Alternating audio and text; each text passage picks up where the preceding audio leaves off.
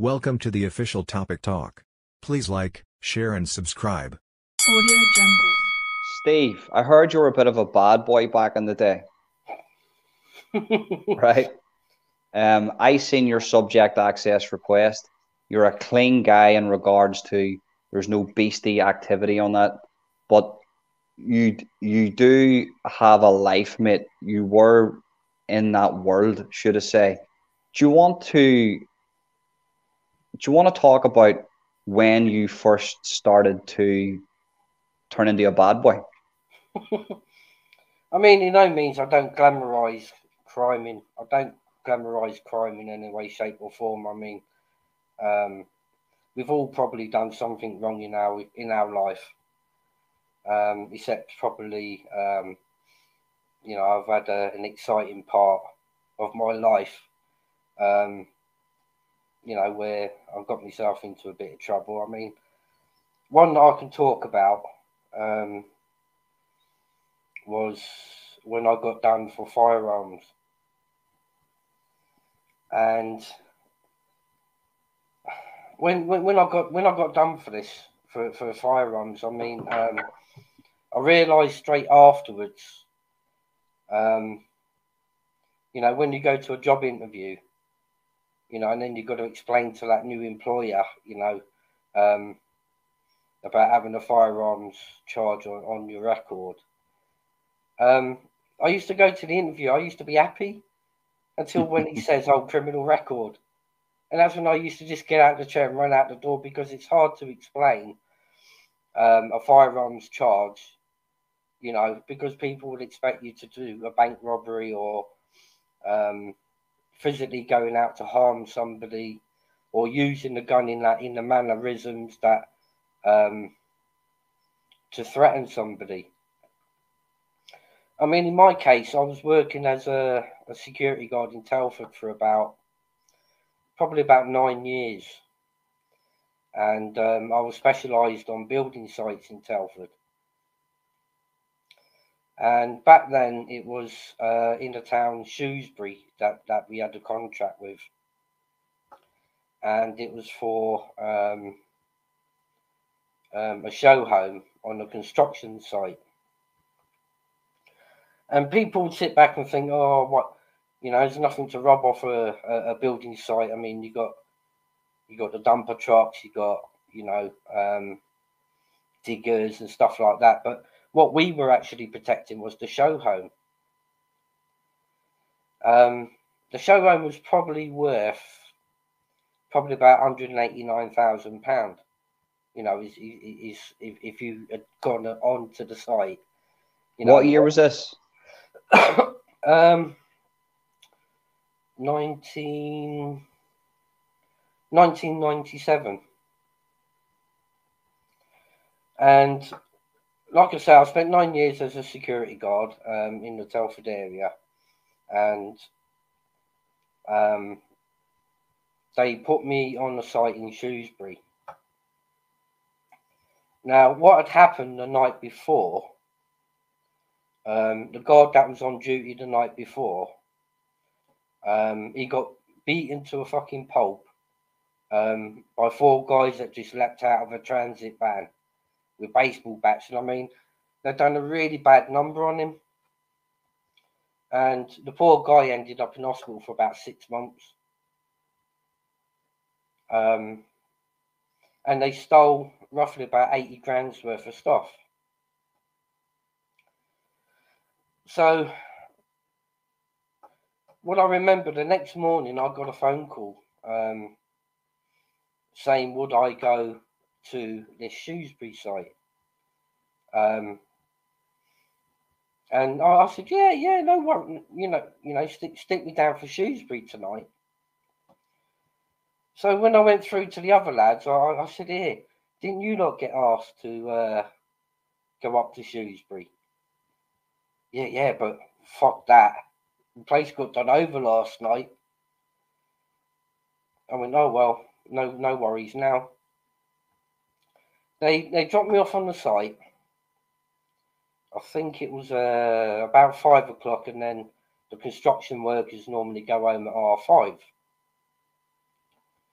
So I sat down, filled out the logbook, and went round on me patrol. All the construction workers had, left the site, so I locked up all the gates and secured the compound. And we were it was like a hut, which was roughly probably about 300 meters from the gates. And anyway, as the night went on, it was all quiet, and I thought to myself, each time I went back to the hut, I'd never sit down. I was always peering out the windows, and because of what happened the night before. So anyway, it came to 12 o'clock at night, and all of a sudden, this fucking white transit van burst through the fucking gates of the site and made its way up towards the hut, which at that point I was sitting in the hut. And the van stopped halfway between the gates and the hut where I was sitting. And I was like, oh, fuck, here we go. On that occasion, I had no radio. I didn't have a mobile phone. And the nearest phone box was about a mile away from the site. Did you have a car? Didn't have a car. Back then, they dropped me off at the site, and it was my own stupidity. I didn't pick up a radio from out. And how did you get home? They came and picked us up in the morning. Like, they dropped us off at the site, and then picked us up in the morning. When our shift finishes. And I knew full well, I should have picked a radio up, at the least. Considering it was a high-risk site then, because of what had happened the night before. Well, anyway, this van's halfway between the gate and the hut. So, me being me, I fucking took a piece of paper and a pen. And I came out of the hut door, and I sneaked up to the tranny van, and they didn't spot me. I wrote down the registration. I dropped a piece of paper, so I had to write the registration on my hand. And then I sneaked all the way back to the hut, and I went through the logbook from the night before. And I matched the registration on my hand to the registration that was written in the logbook from the night before. So at that point, I thought, oh, fuck. What do I do? Well, just at the back of the site is where one of my mates was living, and that's where I was staying for 2 nights. Because all I literally have to do is hop over the fence, and I'm basically on site. So anyway, I've hopped over the fence, gone in the house, jumped back over the fence, and gone back to the hut. Well, lucky for me, the guys, occupants in the van, didn't see me, because I took my high-vis coat off, and I put my black coat on. And all of a sudden, anyway, this van fucking well spun straight up to the fucking hut. So I know what I've just picked up. I've come out the doors, and I've gone up towards the driver's side, and there was like the sliding doors on the side of the van. That was just about to open. So I've managed to hold it shut, and then the driver's door was about to open. Well, all of a sudden, I've held back pushed back on the driver's door to shut it. I produced a fucking gun in my hand and put it straight to the driver's head. And I said, do you want to fuck, do you, mate? I said, get the fuck off my site. And to me, I thought, fuck. Well, to my relief, the fucking van spun off the fucking site, back out through the gates. And he went straight to the phone box, which was a mile away. Phoned the police. Bearing in mind they've just come to rob the site to take the other 100 grand's worth of stuff. Picked up the telephone, and they called the police and said the security guard's got a gun. They phoned the police on you? Yeah. They went straight to the phone box, which was a mile away, and phoned the police and said the security guard's got a gun. So I started walking back to the hut, and I pissed myself laughing. I thought, fucking So hell. not only are the scumbags robbing a building site, but they're grasses too. Yep. And I mean, I was walking back to the hut, and I was absolutely pissing myself laughing. You know, because I couldn't believe what had just happened. So anyway, no sooner had I got in the hut and I started writing the report, there was probably about 5 or 6 police vehicles crashed through the fucking site. came from all directions on the site. Well, between that and going back in the hut, I've chucked the gun into there was like a big, massive metal like bin. So I've lobbed the gun into that bin, gone into the office, and started writing out the report. You know, to say that the transit van had just burst onto the site, and there was probably about 5 or 6 police cars that swarmed onto this site. Well, I've come out of the hut, pissing myself laughing, you know. And I've seen the car doors of these police cars fucking open. I could see them duck behind, and you know they had weapons trained on me. And then all of a sudden there was a big spotlight, fucking, you know, that shone straight into my face. I couldn't see anything, so I'm like, this pissed myself laughing. What the fuck's going on here? Well, then they were shouting, "Get down on the floor! Get down on the floor!" And I'm like, what the fuck? Are you not fucking joking? This is your final warning. Get down on the floor. I'm like, fuck. So anyway, I've had no choice but to sink straight to the fucking floor, and the armed officers come running up, handcuffed me behind my back, and pulled me up onto my feet, and where's the gun? Where's the gun? I'm like, what fucking gun? What gun? What are you talking about? And it was at that moment a sniffer dog went straight to the fucking bin and just sat down in front of the bin. And the officers pulled the bin down. And they were just about to put me into the back of the police car, and they pulled the bin down. And they searched in, and then they found it was a Wolver PPK. So Is that one of those old style guns? It's counted as a women's handgun. It's like really small. You got 7 bullets in the magazine, or you can have an extended magazine, which holds, I think it's about 17. So I mean, you can fill it in the palm of your hand. I mean, if you Google a Wolver PPK, it's an automatic. If you Google it, you'll see it will fit in. I mean, you can place it like that in your hand. Well, what I'm thinking is, Steve, what I'm thinking is here. Obviously, the cops let you away with that. You were robbed. You're a security guard, and you don't have a telephone, so you can't call them. You're miles away from any help. Obviously, they believed you.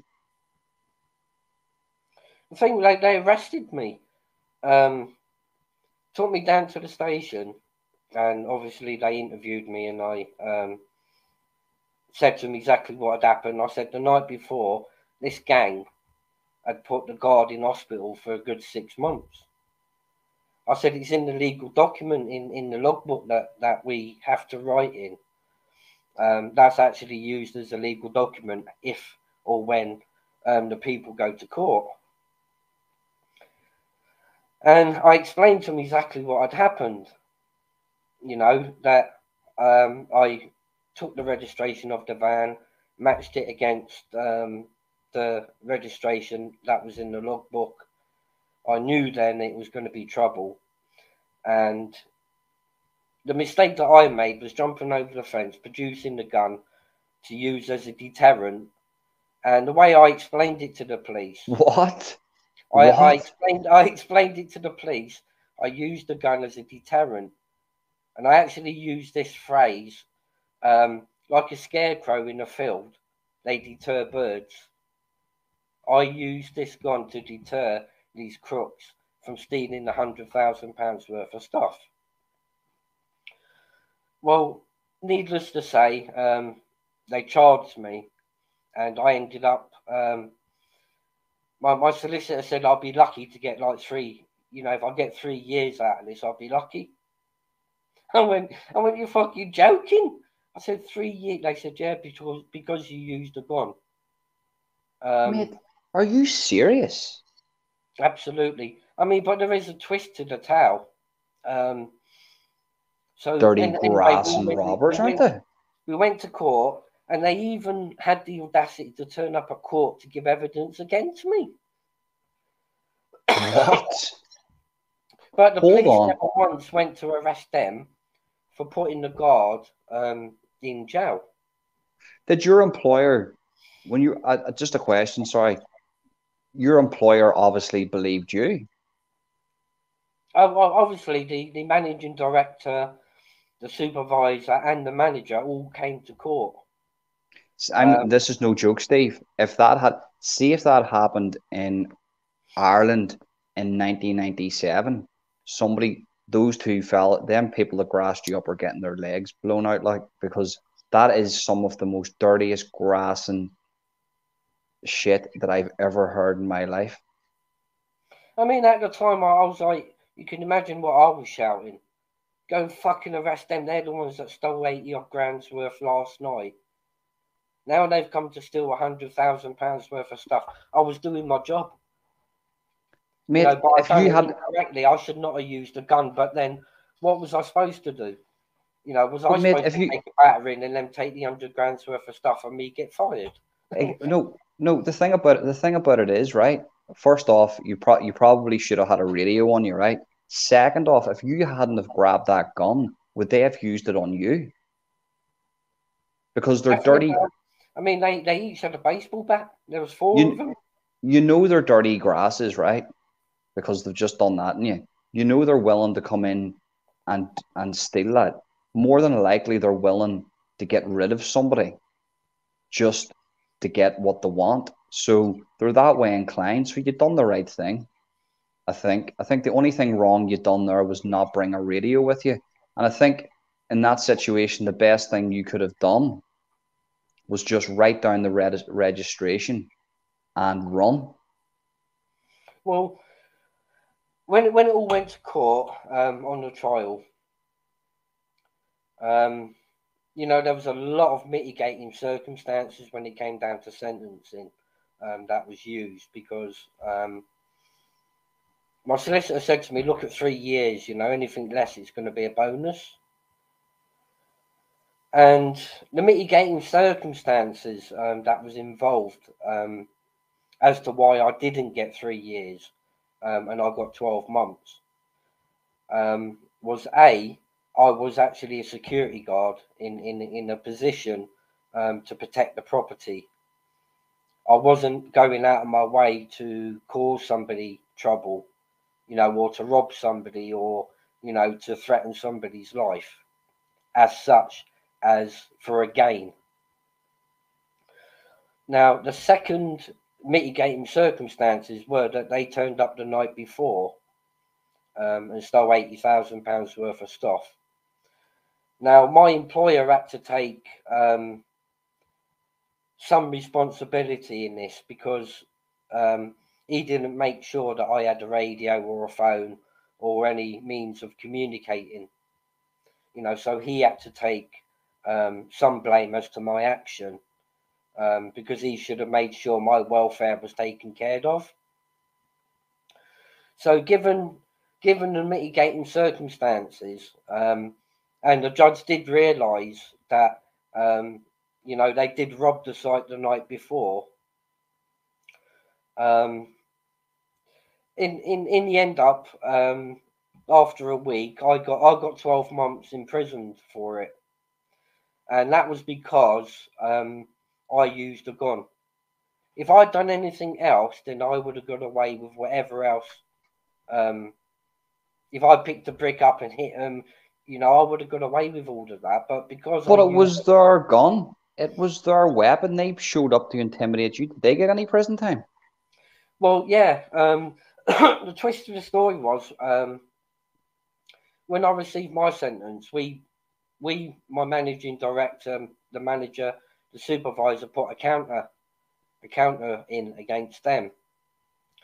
So while I was doing my first 2 weeks in prison, the managing director had gone to the police. They had all the evidence they needed, from my trial, that it was them that robbed the site the night before. They all three got arrested 2 weeks after I was in starting my sentence. They got arrested. They got put in front of the judge. They got charged. And they ended up doing, I think it was 5 to 7 years each. Brilliant. Brilliant. Good So job. that was the twist in the story. And basically the judge did say to me, and I had to be careful when I was on the stand to the words I was using. I couldn't stand in front of him and say I wanted to scare him. I had to use the word deter. That was something my solicitor pumped into my brain. He said, you use the word deter, right? And an example, like a scarecrow's in the field to deter birds, you use the gun to deter them. Or what would have been even better, I think, in the moment I didn't realize it was either fight or flight. And I've never been put into that situation before where guys roll up with a gun and weapons. I thought I was going to be harmed, and at that moment I thought I was doing the right thing. I mean, literally, the only thing that I'd done wrong was produce the gun, basically. And Let's face it, mate. the judge asked me, he said, play back the scenario. He said, would you do the same again? Oh shit! Oh shit! So Oh shit! so I looked at me managing director like that, and I thought, I know what I want to say, and I was going to say, yeah, I fucking would, but my heart was telling me, look, you would do the same, but this time you'd make sure I'd have the radio for communicating, so I could call the mobile patrol, and then they would then deal with it with the police. I said I would do exactly the same, but without the gun. And You I'd should have use been given a medal, mate. You should have been given a fucking medal. No, you've given you 12 months in prison. That judge is an absolute arsehole. He should have said, get this man out of court. And do you know what? He deserves, give this man a raise and give him compensation, and and pay for him to go on a holiday. He's just saved the building site from 100 grand and caught 3 notorious robbers, and they're trying to grass him up. Well, Under the no thing was, circumstances. I mean, the managing director and the manager and the supervisor, they all turned up at court in their full uniform with like their pips and badges, and they wore medals on the jacket and everything. And they were asked, would I be re-employed? When I do come out. Fucking And right. all of them gave me a glowing reference, and they said, we're taking him on without a fucking shadow of a doubt.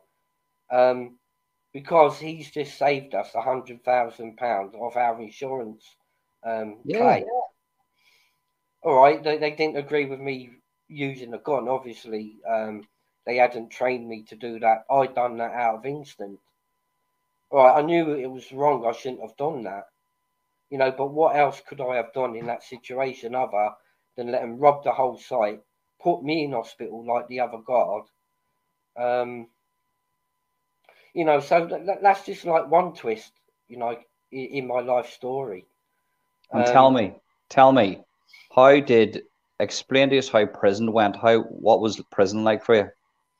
But it wasn't my first time. I think I've only been in prison 3 times, and that was my second sentence. And I knew to the routine. I knew what to expect. And you know, how prison life is. And I mean, they put me into a like remand prison first, which is the one that I'd done the video on, which was the prison in Shrewsbury, where they put you in there for about a month and then they allocate you, you know, to another prison for you to finish off like your sentence. And I think on that occasion, I got allocated to Stafford, Nick. So I would only do half of the sentence. So basically, I was in jail for 6 months, basically, from the 12-month sentence, because you only do half. And I'd already done a month on the remand jail, so I knew I only had 5 months, you know. But anyway, in Stafford jail, there was one particular incident I do remember, and it kind of made me laugh because back then there was a guy who won the lottery called Lee Ryan, and he was fucking and he was in Stafford, Nick. And one day we were going from the cell block to the library, which is like a little short walk, and you go past like an exercise yard. And on the way to the library, I recognised him, you know, as being Lee Ryan, the fucking lottery winner. And there he was on a fucking sunbed like that, just fucking, you know, just laying and chilling, thinking, fuck me, you know, as soon as I'm out of here, I've got a fucking £1 million to go to.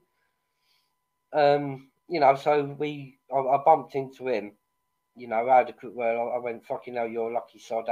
How long you got left? I think he was serving 2 years. For what? I do believe it was a robbery. Did he get the £1 million out of the robbery? Well, when he got I think he earned some money from that. I mean, but when he got released from jail, he had these lottery winnings, you know, to live on. So he was living a life of Riley in jail for the last like 3 months of his sentence, knowing full well he was going out to you know, like a life of luxury.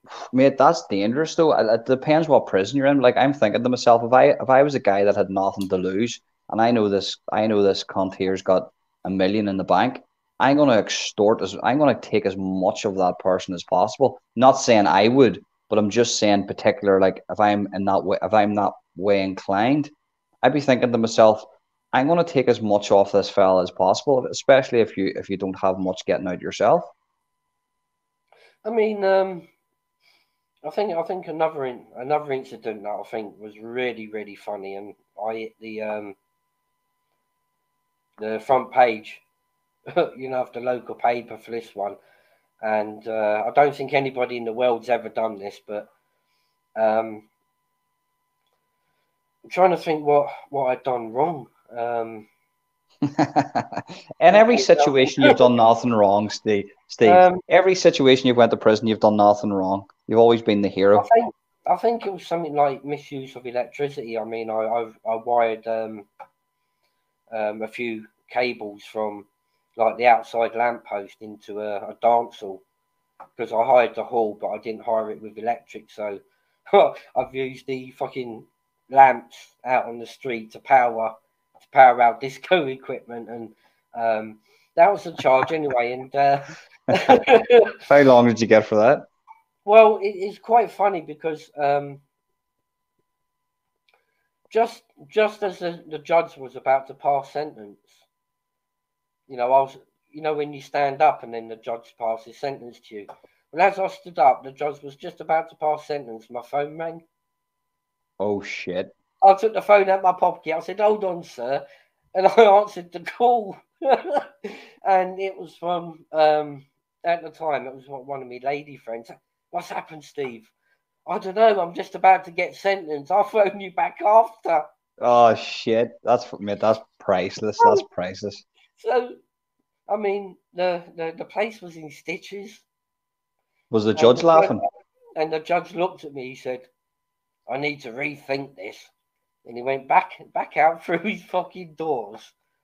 We all sat What a down. wanker! Like, My solicitor said to me, he said, fuck's sake.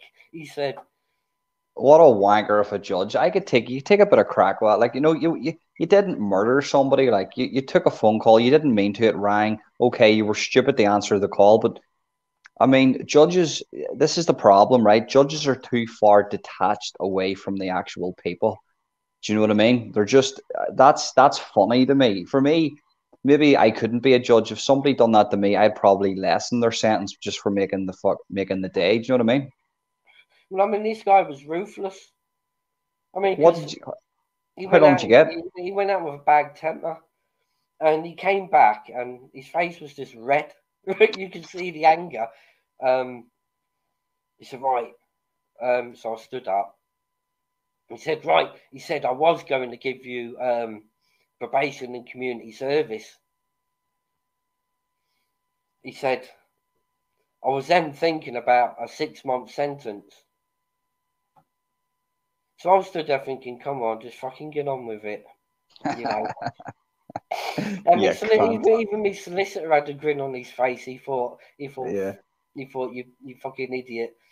And anyway, the judge turned around. He said, look, he said, because you've answered the phone in my courtroom, he said, I'm going to double your sentence.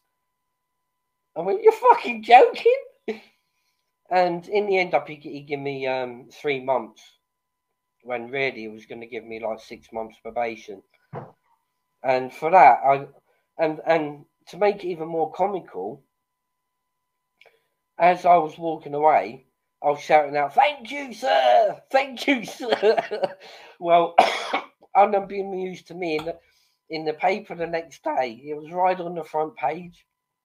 Man answers phone just as sentence was about to be passed, and Oh man, that would be great to get that. he gets double the sentence. And I mean, on that occasion, I went into the prison, and I was out within 2 days. You know, because I'd done 2 months on remand. So if you get 3 months, you only do a month and a half. But because I'd done 2 months, I'd basically completed the sentence. You're You a know, lucky bastard, you are. I mean, I don't glamorize crime. I mean, but this is, you know, It's funny crime, Steve. Not the gun one, but this one, that's funny crime. And to be honest with you, it's harmless. Do you know what I mean? It is harmless. Like that's a bit of crack, to be honest with you. And judges are too far detached away. That's to me, like, you know what I mean? It's a bit of crack. It should have brightened up his day. You know, he's judges are dickheads. Do you know what I mean? Yeah. see what it was back then. You know, and incidentally, I haven't been near a police station for fucking hell, about 13, 14 years now.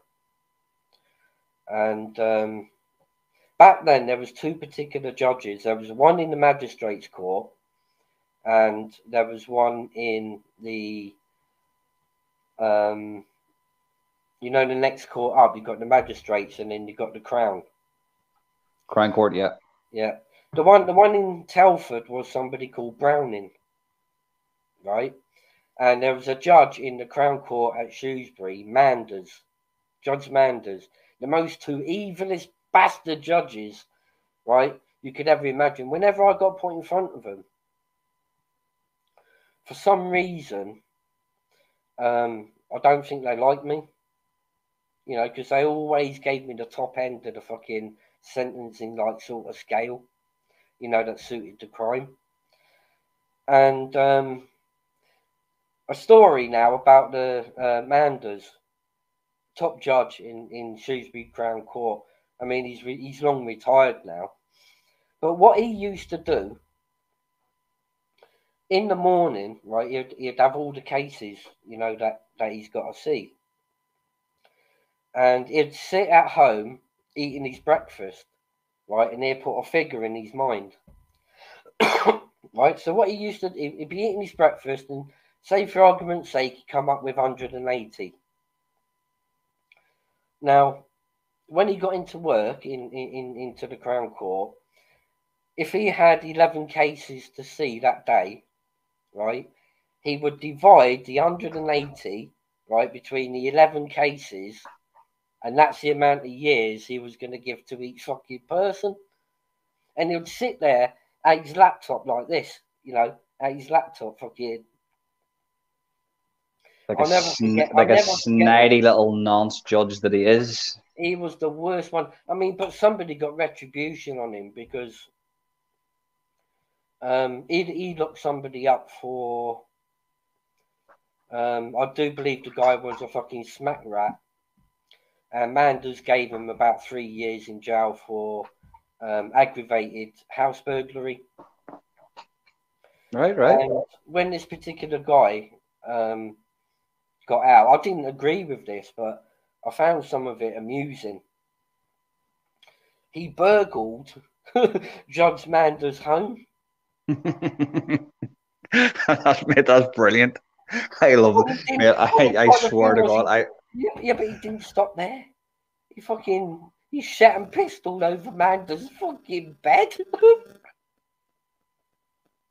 that is, mate. Listen, Now, that's the best smackhead I've ever heard of. see, the thing was with Manders, his son was hooked on heroin. Now, if you went in front of him for anything to do with drugs, especially heroin, he was sending you away for like double the sentence that you should receive. Now, they collared this guy obviously on DNA evidence, and this guy's lived a living legend, for the rest of his life in Telford and Shrewsbury. But when he got put in front of Manders, you could imagine what happened. Manders gave him 9 years just for burgling his house. How was he able to take that case? Is that not a conflict of interest? Well, that's what we were all saying back in the day, but for some reason, they allowed that. Now, that was something we could never understand. That's like a He should have been manslaughter another charge. judge. That was a big conflict of interest. I mean, I do remember the guy did go to an appeal, obviously on that purpose. And I think his sentence was reduced to something like 18 months. And then I do believe like 5 years after that, Manders retired. First off, there's the old saying, the judge's son is the worst cunt imaginable, because you always hear it. Like I knew a lot of boys lived, there was a Protestant area away from me, and the cop's son was always the one that ended up the criminal. He was always the one, or she was always the one ended up on drugs or the criminal, because they just lived that life. And the fact that his son was a heroin addict, and the fact that ironically he would be burgled by a heroin addict and then shot and pissed on by a heroin addict, and then ironically, and not so ironically, but it was set up that he was going to be the judge for that guy's court case, and then give him 9 years, which you get 7 years for manslaughter. It just shows you, okay, he shouldn't have burgled him and it was bad what he done, but karma is a bitch. If you are bad to people, that comes around to bite you in the ass. And at the end of the day, the guy got 18 months, done half of that, and he appealed it, done half of that, and Manders at the end of the day, his legacy is the guy that got his house shot and pissed on and robbed by a heroin addict. I mean, that's something I mean, the guy's a fucking legend. He always will be a legend till the day he dies, the lad that done it. But Manders was always known. You ever get put in front of him and you're gone. Because he, regardless of what anybody says, I mean, loads of people will tell you who's been in front of him. He's already got a figure in his head. All he does is divide that between the amount of cases, and that's how long you're getting. I think there should always be like. It's a strange way. So it's a strange way, to go about how to give somebody time. But this is what the guy was known to be ruthless. I always think there should be 2 judges, because if you have one guy or one girl that's having a bad day, you always need somebody else to sort of back you up. You always need somebody else or somebody there to sort of has similar authority to say, look, I disagree with this. I disagree with your decision here. can we reflect on this and maybe think about this again? Because if you have an asshole and a cunt like Manders, essentially what he's doing is he's picking on the weak and vulnerable. And do you know why they do this? That guy would have been bullied in school. He was probably a weakling. They couldn't get any women. They'd probably got drunk on 2 beers. That and essentially he just takes that out in the rest of the public. Fair enough, he is handing down the law to criminals, but at the same time, a fucking heroin addict. Do you know, the guy's got issues. The guy's got problems. His son's a heroin addict. I bet his son's a heroin addict because his dad's a cunt. Do you know what I mean? Excuse my language, but that's essentially why his son is a heroin addict, because his father Manders is the biggest prick that's ever lived. I mean, Do you know what I mean? It was just biasness, because of Yeah. probably the way that his sons acted in his life, and the thought of his son being on heroin. He just straight away took a hating to anybody that went in front of him for drugs, especially those that is involved. If you got done for street dealing of heroin and got put in front of him, you're looking at 5 years. But if you put somebody in front of him, I mean, it was only towards the back end after the crime got committed on his house. If you was a burglar, it would kind of let you off, sort of thing. Give you probation or community service. And if you got caught with, I don't know, say a tenner's worth of heroin, he'll sling the book at you even for that.